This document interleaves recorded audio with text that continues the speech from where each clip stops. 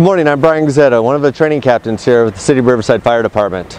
We're out here on our training grounds this morning doing our NFPA 1410 drills. Our NFPA 1410 drills are what we utilize them for is to understand or to evaluate our crews on the minimum standards of a fire company, whether that be our trucks, our engines, or our squads. Here we have Truck 1. Truck 1's drill this morning is that they are going to establish a water supply, put their aerial ladder into operation, and pull a hand line.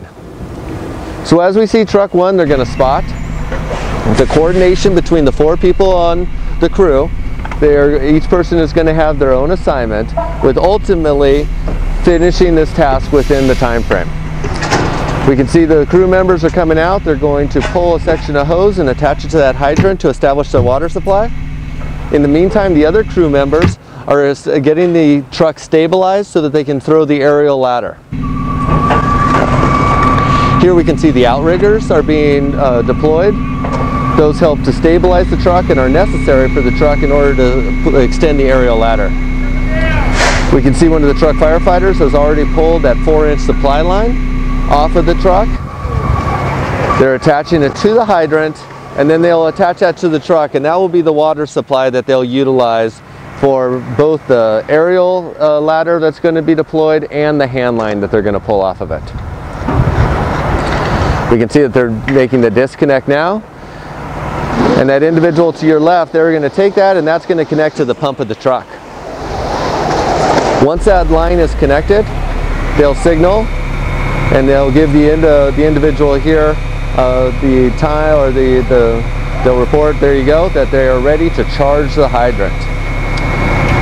The hydrant will be charged, and in the meantime the aerial ladder is getting into position. And you can see that this incorporates, in order to be proficient at this, it takes all individuals to not only know their parts, but also to coordinate with all the other individuals that are operating together. We have 2 of our evaluators. All of our drills are timed. These are national standards that we utilize. And we utilize the same standard to all of our truck company, engine companies, and rescue squad companies throughout the city, so that we can understand if they're meeting the standard, and if they don't meet the standard, what deficiencies we have that we need to correct in the future.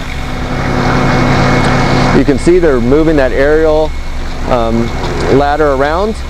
And in the distance, what you don't see is we have a target, and the end result of this drill is that we want that aerial stream, that water stream, to actually hit a target.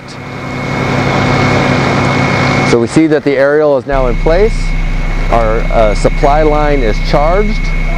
Our firefighters to the right of the apparatus, they're pulling a 2.5-inch attack line. That will be the second line that will need to be deployed in order for this evolution. And the time started when they set the air brake, and it's going to end when the water is hitting the target.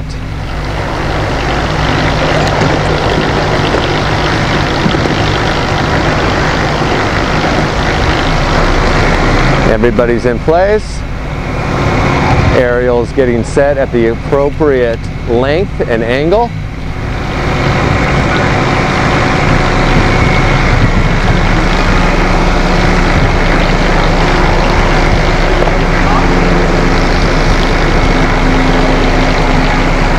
And now, as you see, the lines are being charged. They are ready to flow water.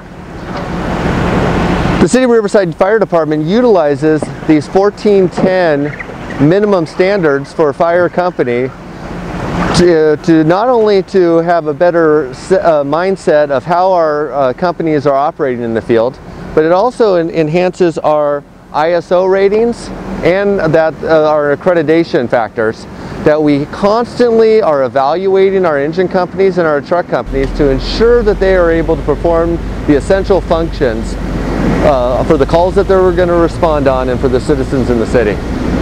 As you can see, we now have the water flowing out of our aerial ladder, the master stream as we would call it, and we have a hand line, a 2.5-inch hand line that's also flowing water on that target. As soon as we get both of those streams to be able to hit the target, the time will stop. And once again, here we go. It looks as if truck 1 was successful this morning, being able to get both those lines into service. Well, excellent. Well, I hope you enjoyed this demonstration of what we do for our readiness drills, our 1410, NFPA 1410 drills, as I've said before. Understand that all of our equipment, all 20 pieces of equipment throughout the city go through these drills, and not only the pieces of equipment, but also each individual shift. As many of you know that, or might know, that we have an A, a B, and a C shift. That's how we get 24-hour coverage, 7 days a week, 365 days a year. So those 3 shifts, all of those shifts are evaluated, and it's to ensure that every individual in our department can meet those minimal standards. And not only do we meet the minimum standards, but many of our crews try to become proficient, try to get that as quick as we can possibly on these basic tasks, so that all of these tasks then can correspond to that emergency that many of our citizens might need, that would encounter.